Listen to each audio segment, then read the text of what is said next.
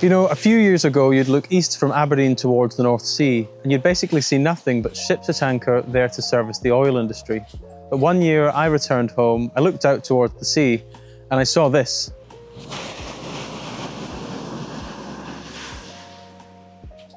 Now, these are part of the European Offshore Wind Deployment Centre. There's 11 Vestas V164 turbines, and they're rated at either 8.4 or 8.8 megawatts.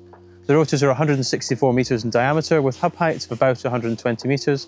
And you know, from a distance, they look pretty simple, but beneath the relatively simple facade lies a really complicated composite structure that's engineered to withstand decades offshore, under fatigue, ocean spray, and turbulent wind conditions.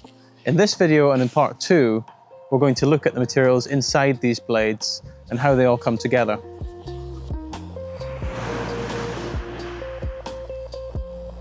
The first material we'll look at is glass fibre, and it's the primary reinforcement in most wind turbine blades. However, it's worth clearing up a common misconception. You know, when people say fiberglass or carbon fibre, they're often mistakenly referring to the finished composite part. But in reality, fibres are only part of the picture. They're embedded within a plastic resin. The resin binds and protects, whilst the fibres provide most of the strength and stiffness. So strictly speaking, fiberglass or carbon fibre should only describe the reinforcement itself. Now, glass fibre is made from common minerals, silica from quartz as the network former, alumina from bauxite for strength and durability, lime and magnesia from limestone and dolomite to control melting and fibre drawing, but also smaller amounts of other oxides that fine-tune processing and performance. Now, there's two main categories of glass for engineering composites. The first is E-glass, where the E stands for electrical, and it's developed for insulation. It combines strength and chemical resistance and affordability, and it makes it the standard fibre in wind turbine blades and many other applications. The second is S-glass, where the S denotes stiff, structural, strength. It really depends on who you ask. It provides higher strength and stiffness, but it's more expensive to produce, so it's usually used in aerospace and defence where performance outweighs cost. Once the glass is batched and melted, it's drawn into fibres through a precision machine bushing. The filaments are rapidly cooled, gathered and wound onto bobbins, where thousands are simultaneously produced. Now, these bushings are made from very special platinum rhodium alloys, and they're specifically designed to withstand extreme heat and corrosion, all whilst keeping fibre diameters very tightly controlled, typically between 10 and 20 microns or so. In terms of tensile strength, E-glass averages around 3.4 gigapascals, while S-glass reaches nearly 5 gigapascals. S-glass also has a higher elastic modulus, in other words, a greater stiffness under loads. Both types, however, share similar densities of about 2.5 grams per cubic centimetre, and this means the S-glass achieves superior specific properties, though at higher cost. Now, once drawn, these continuous bundles of fibres, referred to as rovings or tows, are converted into fabrics. And one of the simplest forms is a plane weave, where rovings are crossed over and under at right angles. It's a stable and easy to handle fabric, but the crimp reduces efficiency. A 2x2 twill weave gives a more flexible fabric. It's easier to drape over complex shapes, and it also allows loads to still be carried in two directions. For large composites like turbine blades, non-crimp fabrics are common.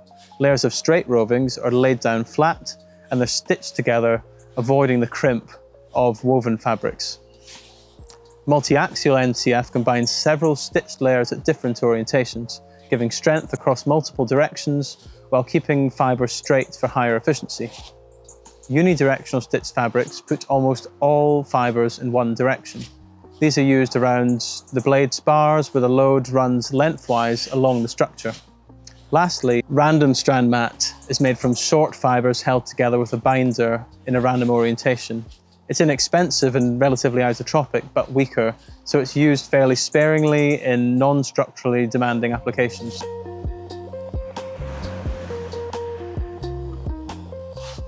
Now, while glass dominates blade construction, carbon fibres are also used in certain designs, particularly in very large turbines where extra stiffness is needed. Carbon fibre is widely recognised for high-performance products, think bicycles or aerospace components. And like glass, it can be woven or stitched into fabrics, tailored to carry these very high loads very efficiently. In blades, pultruded laminates, i.e. long, uniform carbon fibre reinforced plastic planks, are often embedded within the glass fibre layup, and this is used to increase stiffness along the blade length. When we compare specific strength, carbon fibre is almost double that of e-glass. In terms of specific modulus, the gap is actually even larger. Carbon is around 4 times stiffer per unit weight, which is why it's so effective in reducing blade deflection. The trade-off is cost. Carbon fibre is far more expensive, so in blades it's only used selectively, typically where stiffness is most crucial.